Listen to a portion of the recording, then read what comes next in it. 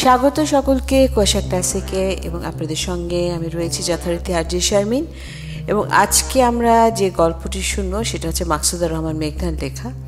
গল্পের নাম হচ্ছে জুথিদের অসুস্থ বাড়ি, আর নাট্যাংশ পরিচালনা করেছেন আনিকা চৌধুরী প্রিয়ন্তী।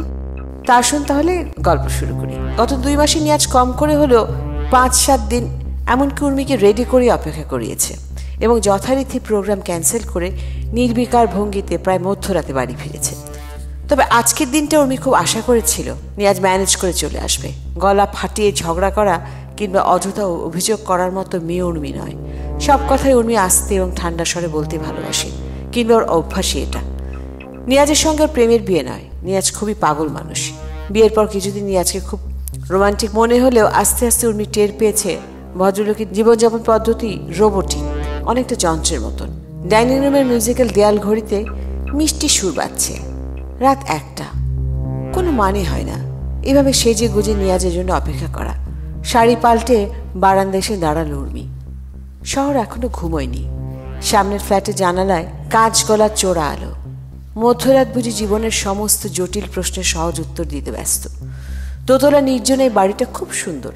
বারান্দার প্রশস্ততা এত যে শৈশবের কথা মনে করিয়ে দেয়। তবে সুন্দর বাড়িটার একটা সমস্যাও আছে।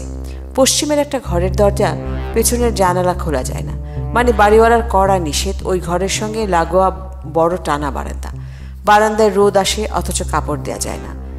নিয়াজ এমনিতে গ্যারান্টি দিয়ে বাড়িটা একটু না বেশ অনেক কম ভাড়ায় হুট করে পেয়ে গেছে। ও নিষিদ্ধ বারান্দা আর জানালার গল্পটা তেমন জোরালো নয়। ওই পাশে একটা ছোট্ট ঝিল মতো আছে।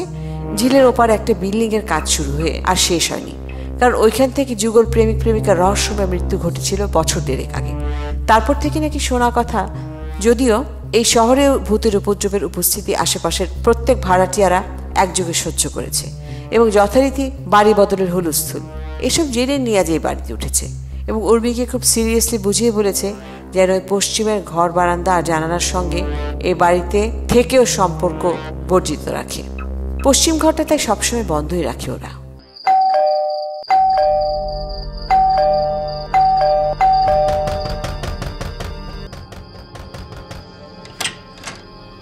কি ব্যাপার, কি করছিলে এতক্ষণ? সে কখন থেকে বেল বাজাচ্ছি। শোনো, সময়ের প্রতিটা সেকেন্ডের মূল্য দিতে শিখবে, বুঝলে? জীবনে আমরা এত সময় অপচয় করি যে মরার সময় গিয়ে পরে হাপিত্তেশ করতে হয়। সরি। এই যে আর একটা উজবুক ওয়ার্ড, সরি।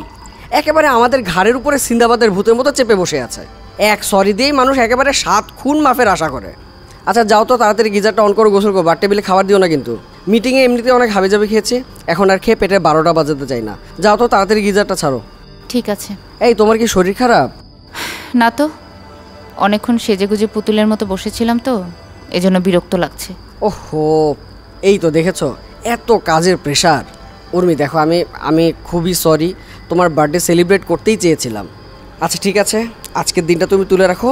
তোমাকে প্রমিস করছি আমি সত্যি সত্যি তোমাকে বেড়াতে নিয়ে যাব, লম্বা একটা ট্যুর দিব, ঠিক আছে? আবারও সরি। সিন্দাবাদের সরি ভূত তো তোমার উপরেও ভর করেছে দেখছি। সরি বলতে হবে না, আমি এত তুচ্ছ বিষয় নিয়ে মাতামাতি করি না, সেটা তো তুমি জানোই। তোমার এই অতিরিক্ত শান্ত স্বভাবটা আমার সত্যি খুব পছন্দ। অফিসের কলিগরা বউদের যে কত ধরনের গসিপ করে শুনলে একেবারে আটকে উঠি। এই না বললে তোমার অনেক কাজের প্রেশার, তাহলে গসিপ শোনো কিভাবে? তখন সময়ের অপচয় হয় না তোমার?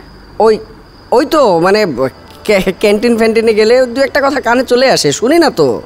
আর তাছাড়াও আমি ওইসবে একদমই যোগ দিই না, বিশ্বাস করো। ধুর, কেন যে উর্মির সঙ্গে এমন হয় কে জানে। কোনো প্ল্যান করলে সেটা ভেস্তে যাবে। আজকে নিয়াজ অফিসে বের হওয়ার সঙ্গে সঙ্গে ভারী পর্দাগুলো ভিজিয়ে দিয়েছিল। একদম উচিত হয়নি। লন্ড্রিতে পাঠিয়ে দিলেই মনে হয় ভালো হতো।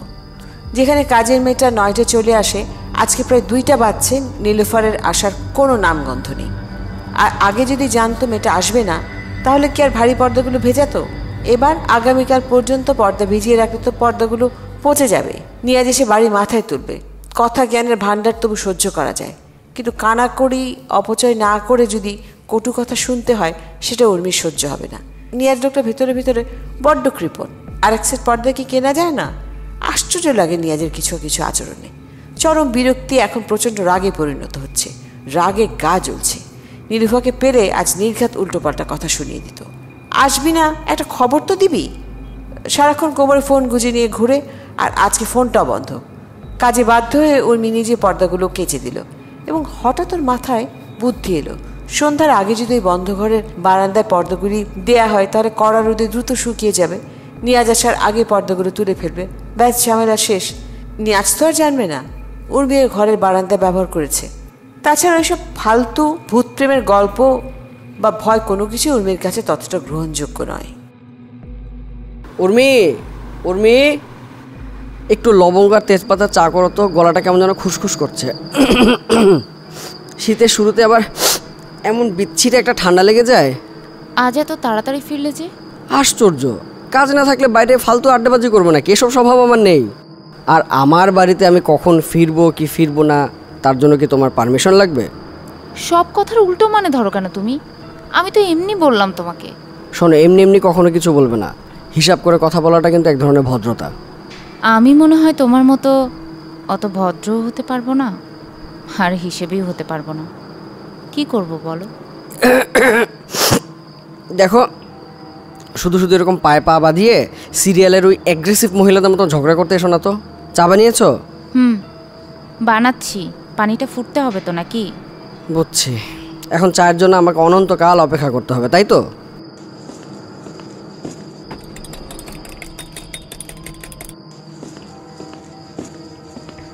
এই নাও। এমন বিশ্রী শব্দ করে চা খাচ্ছ কেন তুমি? আমার ইচ্ছা তাই খাচ্ছি। এখন সামনে থেকে যাও তো।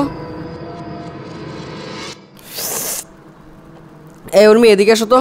কি করোটা কি সারাদিন ঘরে বসে? পর্দার ওই দাগটা যে উঠেনি দেখোনি? আর দাগ লাগা পর্দাটা বেডরুমে দিতে ড্রয়িং রুমে লাগিয়েছো কেন? আর শোনো, নীলুফাকে এবার বেতন দেওয়ার সময় 4 দিনের বেতন কেটে রাখবে। মানে আবার কি, বাংলা বোঝো না? নীলুফা তোমার ফোনে লাইন পাইনি বলে আমার ফোনে ফোন দিয়েছিল। কত বড় সাহস ওই মেয়েটার! আমার ফোন নাম্বার তুমি ওই মেয়েকে কেন দিয়েছিলে? হ্যাঁ শোনো, ও বাড়ি গেছে 4 দিনের জন্য ভাসুরের মেয়ের বিয়ে খেতে। কই, আগে থেকে তো নীলুফা কিছু বলেনি। ওরা যে কি চিজ তা তুমি জানো? হ্যাঁ, ওদের পেটে পেটে এত বুদ্ধি যে হিটলার সাহেবকেও কাট করে দিতে পারবে।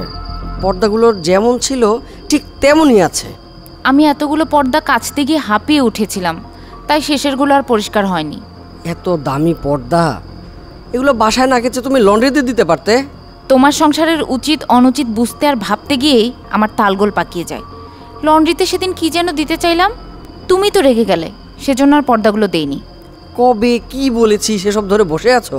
আর কোনটা দিতে হবে কোনটা দিতে হবে না এতটুকু সেন্স কি তোমার কাজ করে না? আর তাছাড়া আমি কি ছোট লোক নাকি? আমার সম্পর্কে বেশিরভাগ ধারণাগুলোই তোমার ভুল উর্মি। আমি মিতব্যয়ী এবং যথেষ্ট সংসারী একজন মানুষ। তাহলে আমিই বোধহয় মিতব্যয়ী আর সংসারীর ফারাক বুঝতে পারি না। তুমি কথা বলো খুব শান্ত টোনে, এটা ঠিক, কিন্তু তোমার প্রত্যেকটা কথা দম্ভ মিশ্রিত এবং অপমানজনক।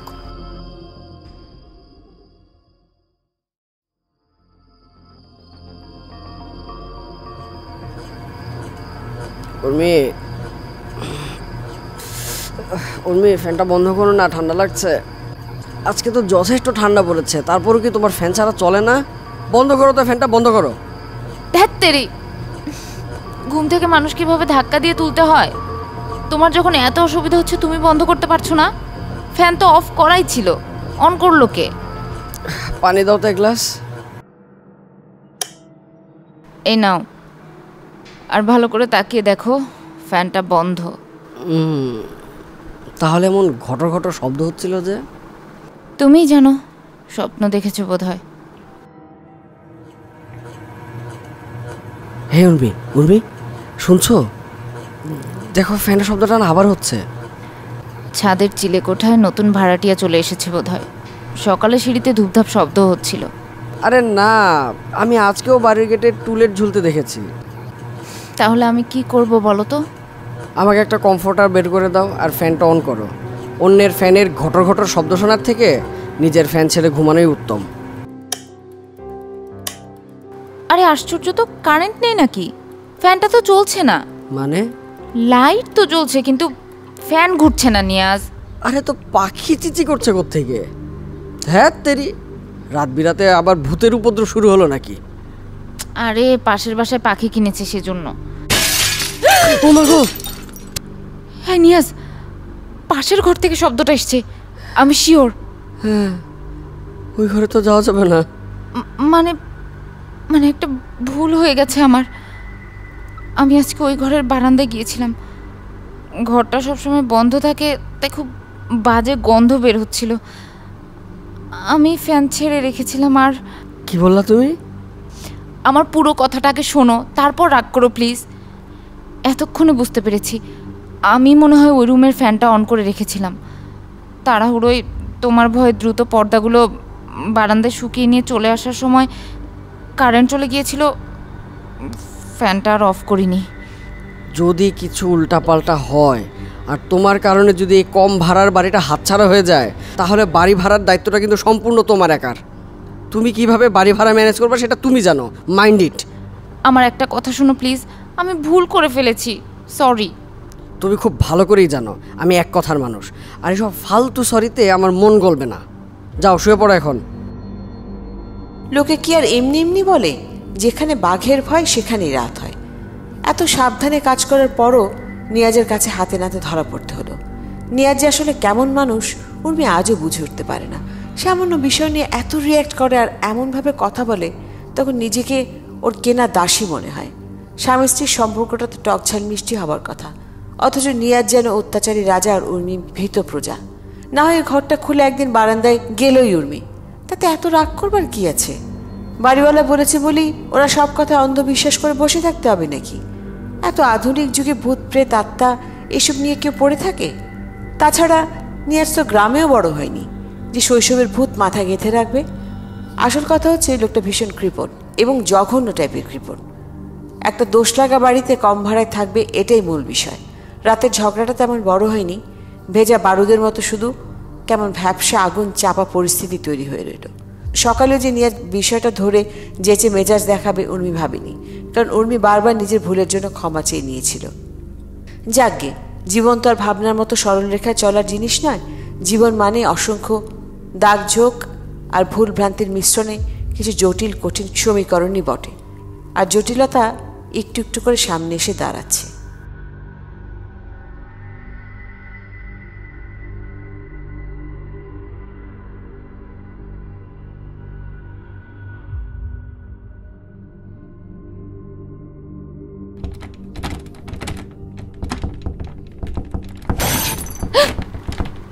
হে কি, কিসের শব্দ? ডাইনিংয়ে কিছু ভেঙে পড়লো নাকি? আরে, শোকেসে রাখা এই কাপটা কিভাবে ভাঙলো? এখানে তো কেউ ছিল না, আর আমি তো এই কাপ বাইরে বের করেও রাখিনি। মানে কি এসবের? না না না না না, কোথাও ভুল হচ্ছে। নিয়াজ কি তাহলে কাপটা বের করে টেবিলে রেখেছিল? কই না তো, ও তো আজকে রাগ করে নাস্তাই করেনি। ও মা গো, কে? আই কে ওখানে? রান্নাঘরে কে? বাড়িটা এমন ভারী ভারী লাগছে কেন? মনে হচ্ছে এখানে আমি ছাড়াও অন্য কোনো প্রাণের উপস্থিতি আছে। কি করবো এখন? হ্যাঁ, আমার তো সত্যি সত্যি ভয় লাগছে। রান্নাঘরে গিয়ে একবার দেখি। না না না, যাব না আমি। যদি কেউ থাকে নিয়াজকে একটা ফোন দিব, ও তো কাল থেকেই রেগে আছে।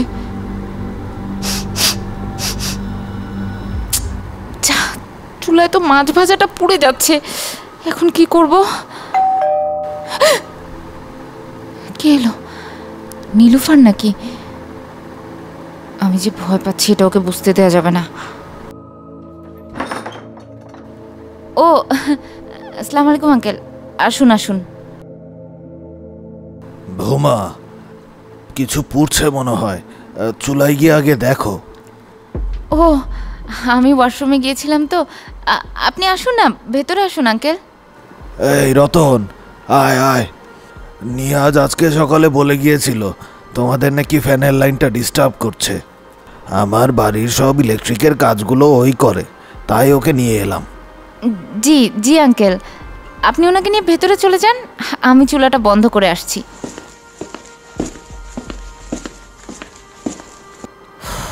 বাবা, এই যাত্রায় বেঁচে গেছি। যা ভয় লাগছিল। যা হুস হুস। ও, এই তাহলে ঘটনা। বিড়ালের কাজ এটা। মাছের ঘ্রাণে নির্ঘাত জানলা দিয়ে এসেছে, আর গ্লাসটাও ভেঙে ফেলেছে। রান্নাঘরের জানলা বন্ধ করে কি আর রান্না করা যায়?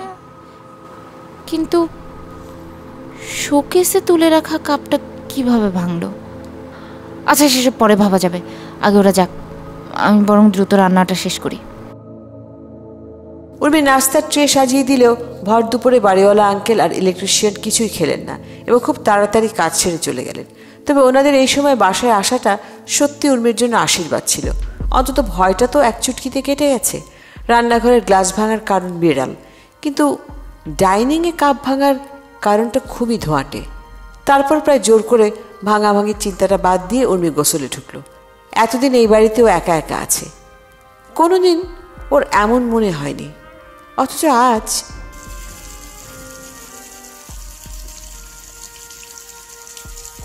কে কে ওখানে?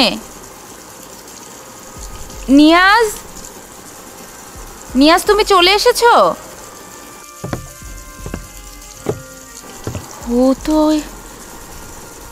ও তো এই অসময়ে আসার কথা না। কি যে হচ্ছে কে জানে। রুমের ভেতরে কেউ হাঁটছে মনে হচ্ছে। কোন কুক্ষণে যে আমি পাশের ঘরটা খুলতে গিয়েছিলাম, এখন নিজেই ভয়ে মরে যাচ্ছি। না না না না না, ভয়কে প্রশ্রয় দিলে ভয় আরো জেকে বসবে।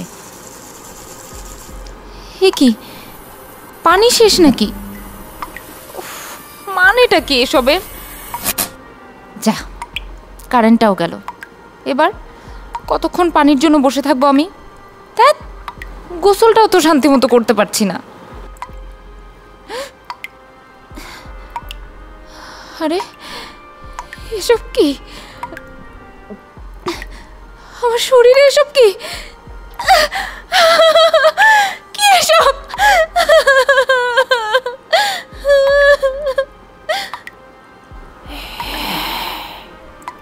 তোর শরীরে আমার শরীরের পচা মাংসের বোঝ গলে পড়ছে।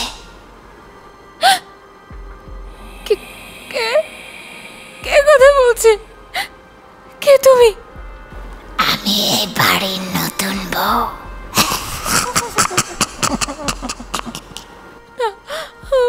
আমাকে বাঁচাও, কে আছো? নিয়াজ আঙ্কেল,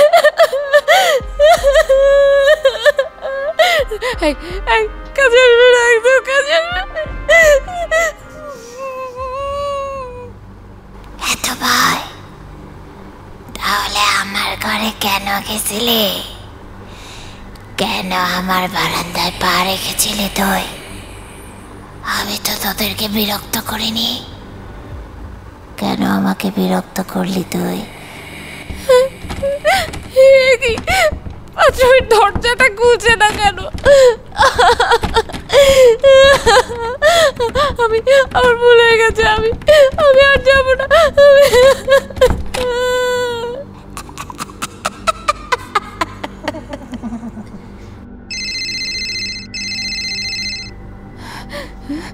নিয়াজ, তুমি এক্ষুনি বাসায় চলে এসো প্লিজ। আমার প্রচন্ড ভয় লাগছে। বাসায় দুপুর থেকে সব বৌদি কাণ্ড কারখানা করছে।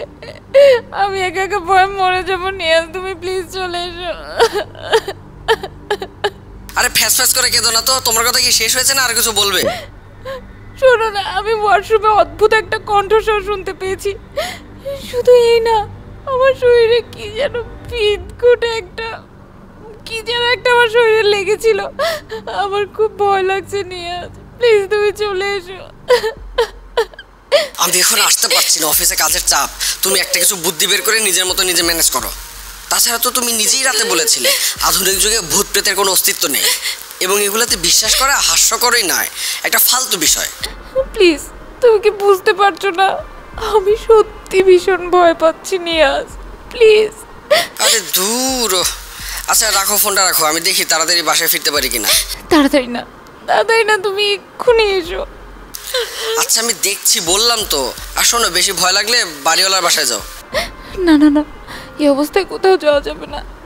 আমার শরীরে প্রেতাত্মার গায়ের পচা মাংস লেগে আছে, খুব দুর্গন্ধ বেরোচ্ছে নিয়াজ। এই তুমি কি পাগল টাগল হয়ে গেছো নাকি? রাখো তো ফোন, রাখো।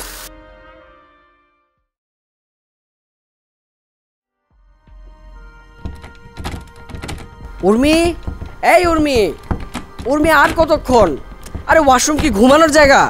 এই 45টা মিনিট ধরে তুমি করছোটা কি বলো তো? দরজা খোলো। হয়ে গেছে, আর 10 মিনিট। কি শুরু করেছো বলো তো? সারাদিন কি এমন রাজকর্ম করো যে রাতে ঘুমানোর আগে 1 ঘন্টা ধরে গোসল করতে হয়? এই দেখো তো, আমার গায়ে কি এখনো দুর্গন্ধ পাচ্ছ? কিসের দুর্গন্ধ? 1 ঘন্টা ধরে তুমি গোসল করে বের হলে আমি তো সাবান আর শ্যাম্পু ছাড়া আর কোনো গন্ধই নাকে পাচ্ছি না। তুমি এমনভাবে সাবান আর শ্যাম্পু ইউজ করছো মনে হচ্ছে যেন এগুলো টাকা দিয়ে কিনতে হয় না, এগুলো ফ্রি আর মাগনা আসে। তুমি জানো না, বাসায় কেউ না থাকলে আমি একা একা ওয়াশরুমে ঢুকলেই ওই বিদঘুটে অসুস্থ বউটাকে দেখতে পাই। এই জন্যই তো তুমি ফিরলে রাতে গোসল করি। এসব গাঁজাখুরি গল্প তুমি আর কত শোনাবে বলো তো? সত্যি সত্যি যদি এই বাড়িতে অশরীরী কিছু থাকতো তাহলে তুমি একা কেন দেখবে? আমি দেখতাম না? এই যথেষ্ট হয়েছে। এমনিতেই তুমি ওই দিন কেলেঙ্কারি একটা কাণ্ড ঘটিয়েছো বাড়িওয়ালার বাসায়। ভাগ্যিস যে উনি আমাদেরকে বাসাটা ছাড়তে বলেনি। এই যুগে এত অল্প টাকায় বাসা ভাড়া আর পাওয়া যাবে না। নিয়াজ, তুমি খুবই কৃপণ এবং খুবই বদ টাইপের লোক। তোমাকে আমার একদম ভালো লাগে না। মাঝে মাঝে তোমার কথা শুনে মনে হয় গলা টিপে তোমাকে মেরে ফেলি, নতুবা চায়ের কাপে বিষ মিশিয়ে আমি তোমাকে শেষ করে দেই। কি বললে তুমি? তোমার এত সাহস হয়েছে, এত স্পর্ধা বেড়েছে যে তুমি আমাকে মেরে ফেলার কথা ভাবছো? আমাকে আমাকে কষ্ট দিলে আমি তোমাকে ভয়ঙ্কর ভাবে কষ্ট দেব।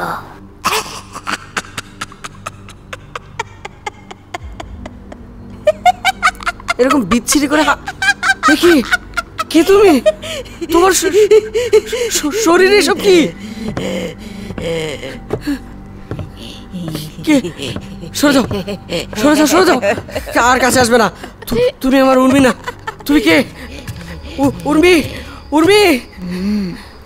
আমি উর্মি নই, আমি জ্যোতি। হ্যাঁ জ্যোতি? তাহলে উর্মি, উর্মি কোথায়? আমি তো উর্মির শরীরে বাস করছি।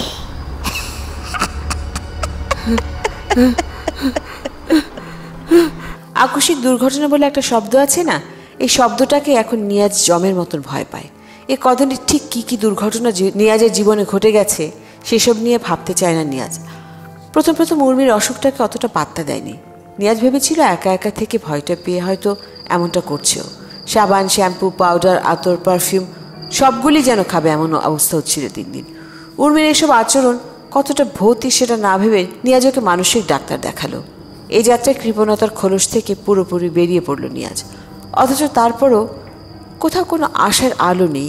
দিন দিন উর্মির অবস্থা খারাপের চেয়েও খারাপ হচ্ছে। বাড়িটা ছেড়ে দিতে চেয়েছিল, সেটাও সম্ভব হলো না। উর্মি কোনোভাবেই এখান থেকে যাবে না। যদি জোর করে ওকে অন্য জায়গায় কোথাও নিয়ে যাওয়া হয় তবে নিয়াজকে মেরে নিজেও মরবে এমন হুমকিও দিয়েছে অসংখ্যবার। এসব হুমকি মেনে নেওয়ার সময় এটা নয়, কিন্তু সমস্যা তো অন্য জায়গায়। বাড়িওয়ালা হঠাৎ গুরুতর অ্যাক্সিডেন্ট করে হাসপাতালে ভর্তি। এমন অবস্থায় ওনাকে নোটিস না করে চোরের মতো তার বাড়ি ছেড়ে দেওয়া যায় না। এদিকে আজকে তো আবার নতুন এক ঘটনার সূত্রপাত হলো দেখছি। উর্মি, এই উর্মি, উর্মি। আরে কোথায় গেল মেয়েটা? বাড়ির বাইরে তো বের হওয়ার কথা না?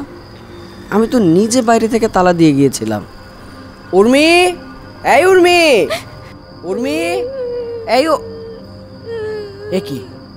তুমি আবার ওই ঘরে ঢুকে বসে আছো? বের হও, বের হয়ে এসো। তুমি চলে যাও, আমি আর বেরোতে পারবো না। আমার অসুখটা সারা গায়ে ছড়িয়ে পড়েছে নিয়াজ। ওসব কিচ্ছু হয়নি উর্মি, তোমার কিচ্ছু হয়নি। এগুলো তোমার সব কল্পনার অসুখ। আর এই অসুখ তো তোমার না, এটা তো জ্যোতির অসুখ। জ্যোতি যখন যখন আমার মধ্যে ভর করে তখন তখন আমার গায়ে অসুখটা ছড়িয়ে যায়। নিয়াজ, আমার খুব দুর্গন্ধ লাগে নাকে। উর্মি, এসব তোমার মানসিক অস্থিরতার কারণে হয়। তুমি বের হয়ে এসো না, এসো বলছি, এসো। না না না, আমি আর তোমার সামনে আসতে পারবো না। প্লিজ উর্মি, একটু কথা শোনো, এসো। তোমাকে ওষুধ খাইয়ে আমি একটু হসপিটালে যাব। বাড়িওয়ালা আঙ্কেলের শরীর খুবই খারাপ। আমাকেও নিয়ে যাও, নিয়ে যাবে? আচ্ছা, নিয়ে যাব। আগে বের তো হও, ওষুধটা খাও, নিয়ে যাব বলেছি তো। উর্মির অদ্ভুত এক অসুখ করলো। যখন তখন যুথির আত্মা ওর ওপর ভর করে। উর্মি যেন অন্যরকম হয়ে যায়। পশ্চিমে বন্ধ করে ফুল স্পিডে ফ্যান দিয়ে বসে থাকে, কোনোভাবেই দরজা খুলতে চায় না। নিয়াজের আকাশ পাতাল বদলে গেছে। সংসারের সব কাজ এক হাতে সামলাতে বাড়িওয়ালাকেও নিয়মিত টেক কেয়ার করছে। ভদ্রলোকের একটা আত্মীয়স্বজন কেন আসলেন না, সেটাও এক বিস্ময়কর ব্যাপার। পরিবারের সবাই নাকি ওনাকে ত্যাগ করেছেন, অথচ এর পেছনের কারণটা কি সেটা নিয়াজ জানে না, জিজ্ঞেস করতেও ইচ্ছে করে না। অ্যাক্সিডেন্টে ভদ্রলোক এমন বাজেভাবে বিছানায় পড়েছেন যে এই মুহূর্তে ওনার জীবনের অতীত নিয়ে ঘাটাঘাটি করাটা খুবই দৃষ্টিকটু ব্যাপার। সার্বক্ষণিক নার্স রাখা হয়েছে একজন। দোতলা এই সুন্দর বাড়িটার উপরে নিচে সব জায়গায় কেবল অসুস্থতার ছড়াছড়ি। মাঝে মাঝে ক্লান্ত লাগে খুব। উর্মির শরীর থেকে যখন জুথি সরে যায়, উর্মি সেই সময়টা ঘন্টার পর ঘন্টা ওয়াশরুমে গোসল করে কাটায়। কথা বলে না, ঠিকঠাক খাওয়া দাওয়া করে না। বুঝিয়ে শুনিয়ে ঘুমের ওষুধ আর নার্ভ ঠান্ডা করার ওষুধ দিলে একটু স্বাভাবিক হয়। কিন্তু সেই স্বাভাবিক উর্মি এই বাড়ি ছেড়ে কোথাও যেতে চায় না। জোর করলে স্বাভাবিক উর্মি এক মুহূর্তে অস্বাভাবিক উর্মিতে রূপান্তরিত হয়। একদিকে অসুস্থ উর্মি, অন্যদিকে অসহায় বাড়িওয়ালা, এই নিয়ে কাটছে নিয়াজের দুর্বিষহ জীবন। অথচ এমন জীবন কারোরই চাওয়া হতে পারে না। উর্মি, আজকে তোমার শরীরটা কেমন লাগছে? ভালো। শোনো, আমি গোসলে যাচ্ছি, তারপর আমাকে নিয়ে তুমি বাড়িওয়ালার ওখানে যাবে। হ্যাঁ, আঙ্কেলকে দেখতে যাব। আচ্ছা ঠিক আছে, নিয়ে যাব। আর শোনো, কোনো ধরনের ওষুধপত্র আমি আজকে খাবো না। তুমি যে কী সব উল্টাপাল্টা ওষুধ খাওয়াচ্ছ, জুথি বলেছে ওসব ওষুধে আমার শরীর অসাড় হয়ে যায়, ঘুম আসে খুব। আর ঘুম আসলে শরীরে কোনো বোধ থাকে না, অসুখটাও দ্রুত ছড়িয়ে যায়। শোনো না নিয়াজ, দুর্গন্ধে না আমার খুব বমি আসে। উর্মি, তোমার শরীরে কোনো অসুখ নেই। ডাক্তার বলেছে জুথির অসুখটা তুমি নিজের অসুখ বলে কল্পনা করছো। জুথি কি আলাদা কেউ? তুমি এত বোকা মানুষ। হ্যাঁ, আমি তো জুথি। উর্মি বলে তো এ বাড়িতে কেউ থাকে না।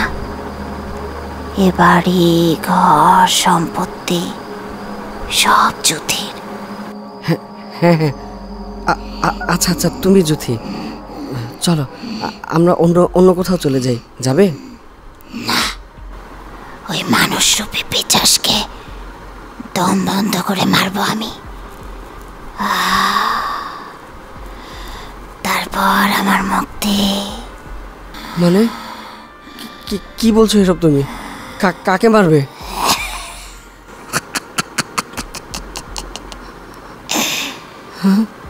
তোমার অতি প্রিয় সাধু মানুষ, যিনি এই বাড়ির নকল মালিক হয়ে বসে আছেন। চলো চলো চলো চলো, এক্ষুনি নিয়ে চলো আমাকে। তার আগে ওই সেবিকাকে ছুটি দিয়ে দাও। তুমি কোথাও যাবে না উর্মি, তোমাকে আমি জুতির ঘরে আটকে রাখবো। কতদিন আটকে রাখবে? সবাই তো আমাকে শুধু আটকে রাখতে চায়, কিন্তু আমি যে বেরোতে চাইনি আজ।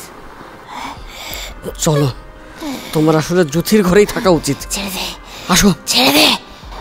আমার কাছে বাধা হলে তুই, তোর সেবিকা সহ সব কয়টা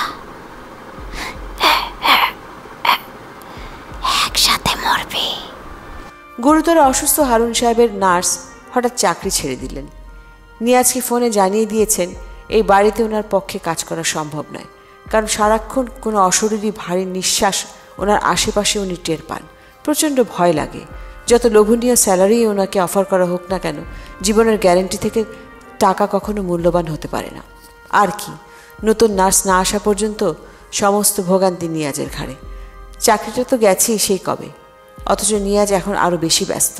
নতুন এই ব্যস্ততা কি তবে নিয়াজকে বন্দি করেছে উর্মির মতো? নইলে নিয়াজ কেন পালাচ্ছে না?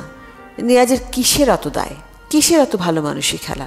সব ছেড়ে ছেড়ে পালাতে মন চায় না কেন? তবে কি জ্যোতির অশরীরী আত্মা উর্মির শরীরী রূপে ওকে বশ করে রেখেছে এই অসুস্থ দোতলা বাড়ির চৌকাট অবধি?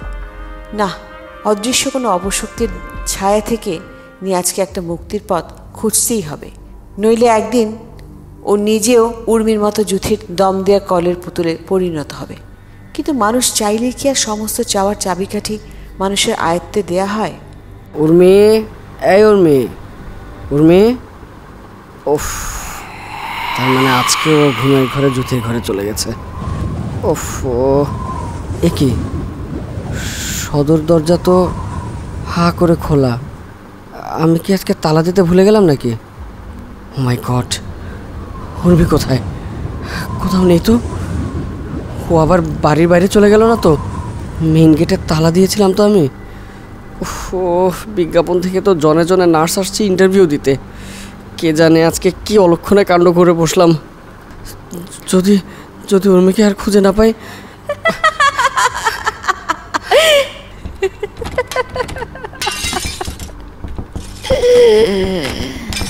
কি ভেবেছিলি তোকে আমি কোনোদিন ধরতে পারবো না? ভণ্ড, লোভী, প্রতারক একটা, মুখোশধারী পিশাচ। এবার মর, এবার মর, মর তুই। কেউ বাঁচাতে আসবে না তোকে, কেউ না। তোর মৃত্যু আমার হাতেই। উর্মি, কি করছো তুমি এসব? ছাড়ো নাকি, ছাড়ো উর্মি।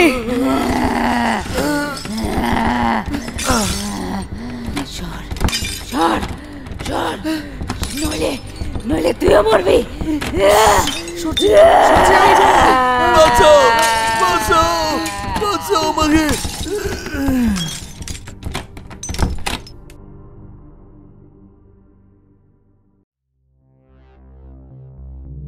মধ্যরাতে অসুস্থ হারুন সাহেবের মৃত্যু হলো না, স্বাভাবিক মৃত্যু নয়, নির্মম খুন হলেন বলা উচিত। নীরব নিস্তব্ধ দোতলা বাড়িটাতে এমন মৃত্যুর পরেও তেমন শোরগোল হলো না। অনেক কাগজপত্র ঘেঁটে একটা নাম্বার পাওয়া গেল হেলাল নামে। উনি হারুন সাহেবের ছোট ছেলে, বাবার সঙ্গে সম্পর্ক বর্জিত।